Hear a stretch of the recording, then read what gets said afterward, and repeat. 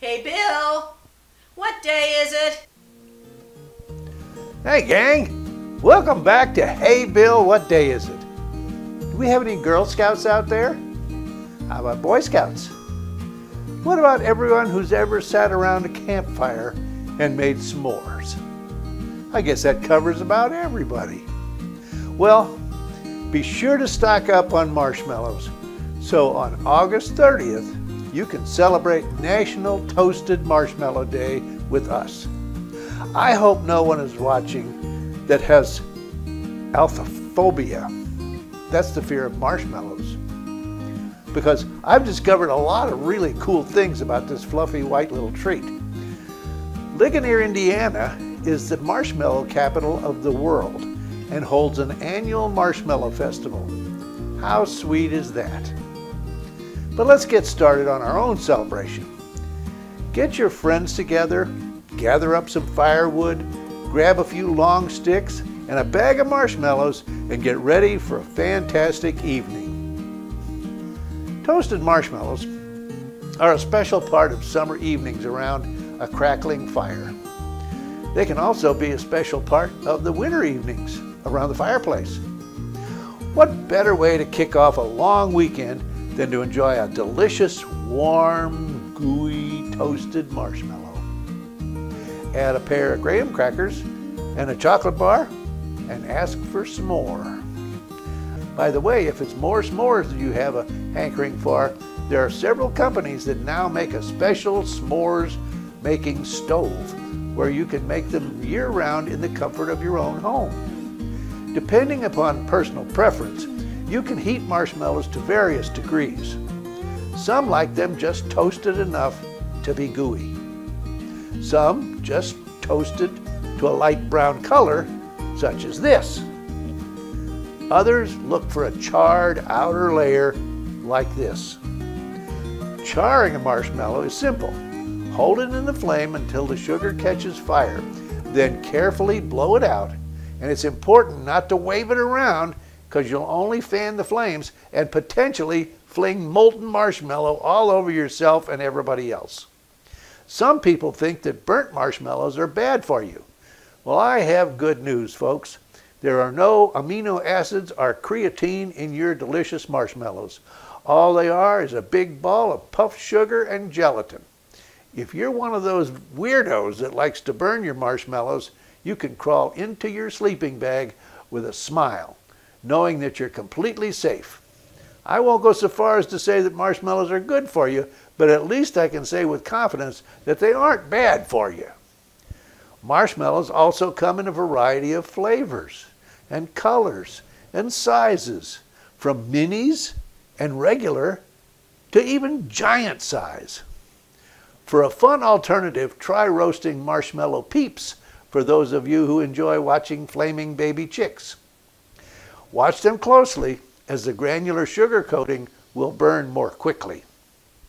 Believe it or not, marshmallows date back to ancient Egypt. A plant called the mallow plant was grown along the banks of the Nile in marshy areas. That's how it got its name. The Egyptians extracted the sap from the root and created a candy with nuts and honey. Actually, candy was only one thing the mallow plant was used for, but I'm sure glad they discovered that use. I wonder if they ever thought we would still be enjoying marshmallows thousands of years later. Unfortunately, back then, you and I wouldn't even have been able to enjoy this culinary treasure. Ancient writings tell us that the mallow root was used as an offering for the gods and pharaohs. I wouldn't recommend putting marshmallows in the offering plate at church this Sunday. It isn't received in the same manner today. No, that wouldn't be good.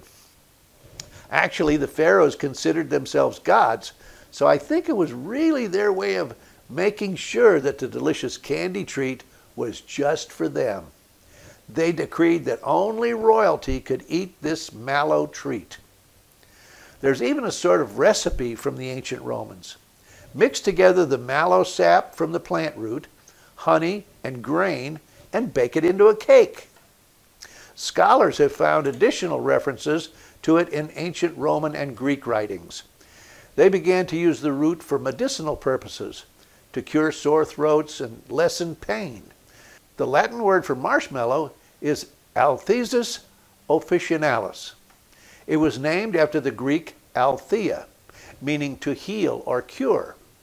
During the 15th and 16th centuries, the mallow root was used to cure toothaches, coughs, sore throats, indigestion. I think I know what I'm asking my wife for next time I'm sick. I don't think she'll buy it though. Okay, I also learned that they shredded the root as a treat and a medicine for their dogs. I wonder how many other medicines are interchangeable. I better not try. Like they say on Mythbusters, don't try this at home, ever. Alton Brown from the Food Network show Good Eats dedicated an entire episode of his show to making homemade marshmallows. It's not really all that tough. Today, homemade marshmallows use sugar, unflavored gelatin, corn syrup, and flavoring. You don't have to row a boat through the marshes and find the mallow plants. Just go to your local grocery store. Now, don't get scared out there, but there are reports of people using marshmallows to kill moles. While there are ingredients in commercial marshmallows that are detrimental to moles, they are harmless to humans, so we really don't need to worry about them. After all, chocolate is poisonous to dogs, but it hasn't done me any harm, and I eat a lot of chocolate. The evidence that the marshmallows will help control moles is strictly anecdotal and has not been thoroughly researched. It could be that since a marshmallow is about the same size as a mole burrow, it simply serves as a plug.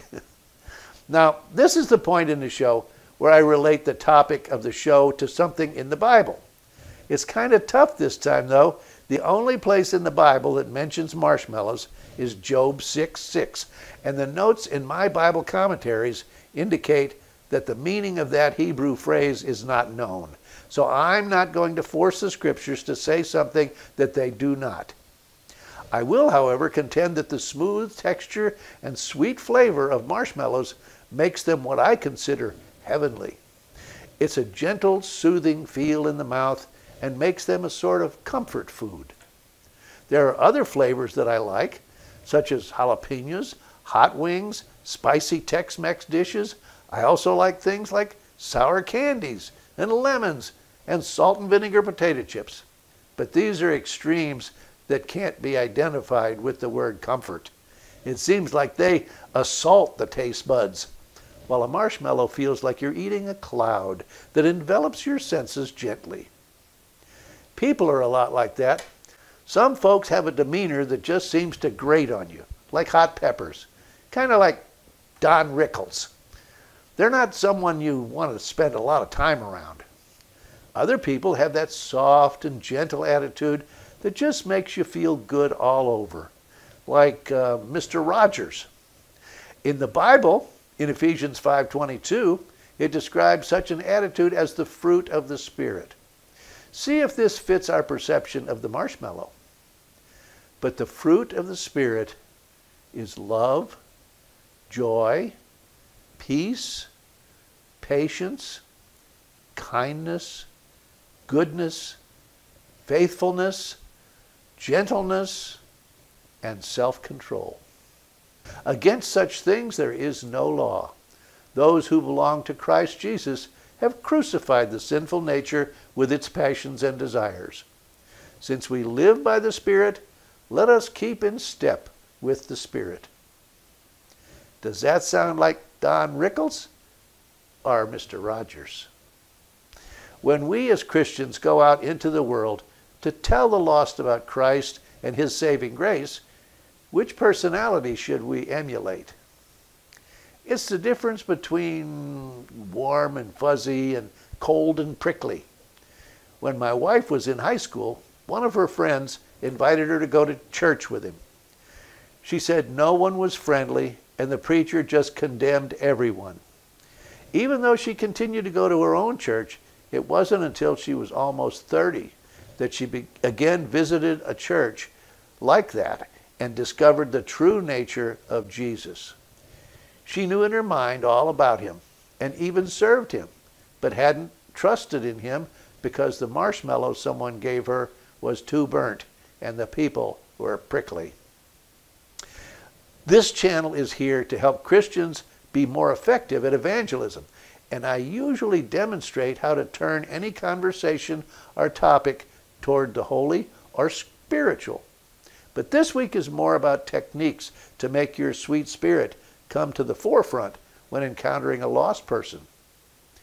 In 1 Peter 3:15, it tells us that we should always be prepared to give an answer to anyone or everyone who asks you to give the reason for the hope that you have. But do this with gentleness and respect. You'll always be more effective in your witnessing if you use the marshmallows of heaven rather than the jalapenos of hell. Lost people everywhere are looking for good news, but we shouldn't deliver it by hitting them over the head with a 17-pound Schofield Reference Bible. It's true that we have the good news of the gospel and the power of the Holy Spirit, but always remember that the lost aren't out there for us to conquer, but rather to gently win to Christ. I'm Bill Wasore, and this is Hey Bill, What Day Is It? Get out there and show some love. Toast a few marshmallows and share them with your lost friends. I've found that this usually works much better than this. Get out there and have a triumphant day.